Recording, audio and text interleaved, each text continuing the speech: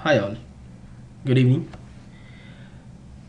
As Microsoft has launched its new version of Navision, that is Navision 2013, they also come up with a new object, that is query.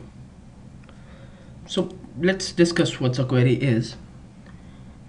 A query is used to fetch data from the SQL and to display it, and the query can be used as a source to the chart which we use in the role tailor client. So now today let's take an example that how we can build a query and how that query can be used in a chart. I'll open the developer environment for Microsoft Dynamics NAV 2013. Let's go to the query, the new object introduced, and I'll say to create a new query. Now suppose I want a chart in my role center page where the chart should display the top 10 selling items with the sales value on my chart. So for the sales value can be extracted for an item from the value entry, and I'll require the item description that can be taken from the item table. So let's see what these options are for the type.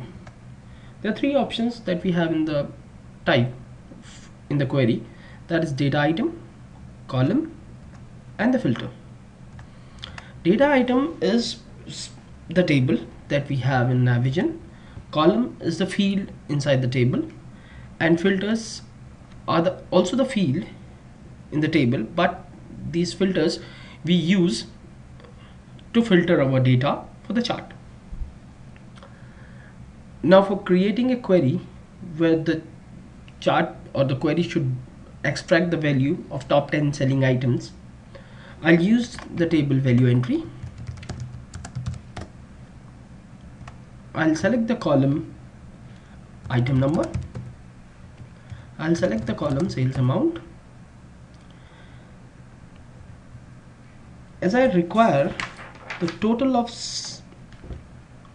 some sales amount, I'll select the totals. Now to display item name or the description on the chart, I'll select the data item. I link this data item to the value entry with item number, reference to value entry table, field item number. So now the table relation, data item relation says that the number of the item table is linked to the value entry table item number. Now I'll select a column in this which is description. Okay, and in chart I require some filtration on the posting date, as in I don't want to see the list of top 10 selling item throughout the company period of the execution. Say I'll require a filter for last 10 days or last 15 days, so I'll add one more column on the our table, that is posting date. Now I'll save this query as top 10 selling items. Sorry.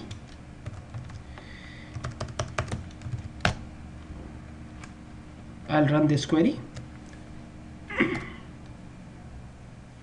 What I see is the output of the query, which currently, as you can see in the top, previews the first top 1000 rows, which are of no use to me as of now. So I'll go, and there is a property in the query that how many rows you want, top number of rows. So I'll say 10.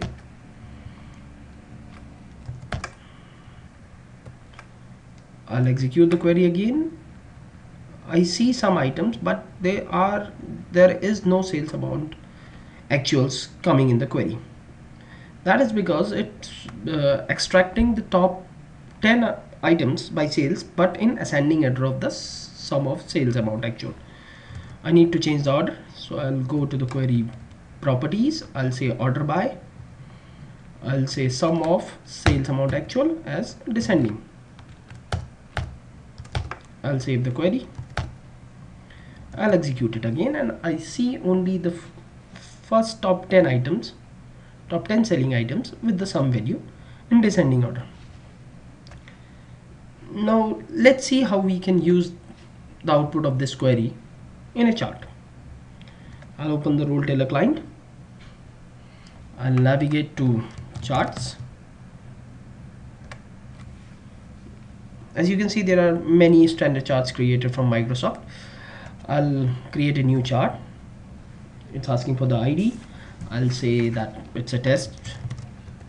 It's asking for a name, I'll say item by sales.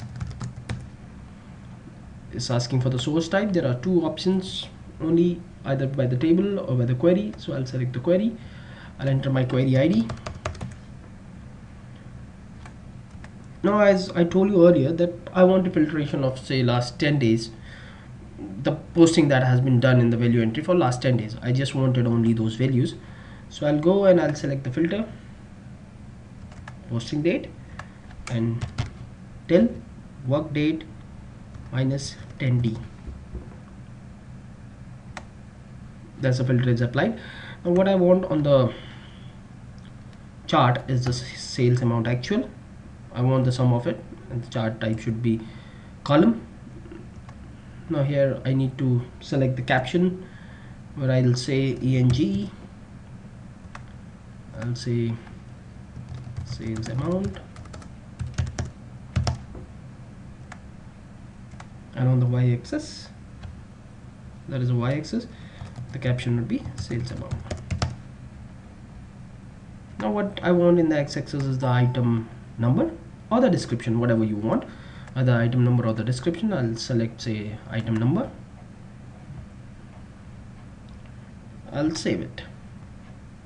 So now I can see my chart here, item by sales with the test ID. I'll go to the role center page, I'll customize this page,